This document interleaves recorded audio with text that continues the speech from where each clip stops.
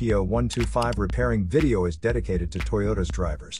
If your Toyota is getting a P0125 error code, this video is going to show you 2 practical solutions to fix the error code at home. Use the Zeus app to scan your vehicle and see the error code P0125. It indicates that the engine control module not detecting enough heat in the cooling system before the fuel management system can take control.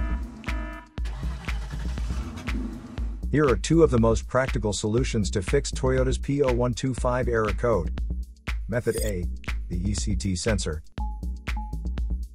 In most cars, the primary ECT sensor is installed near the thermostat in the cylinder head. Remove the ECT sensor from the engine. Use a multimeter to proceed with a test on the ECT sensor.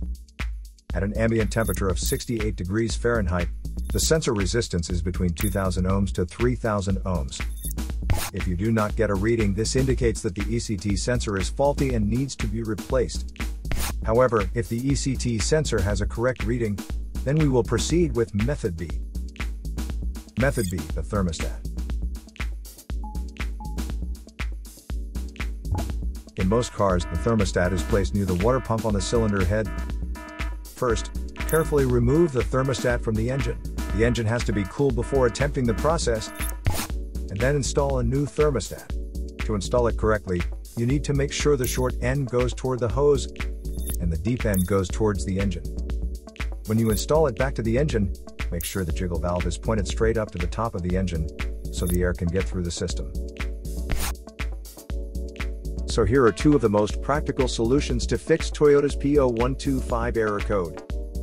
After the repair, you can now use the Zeus app to clear the error code.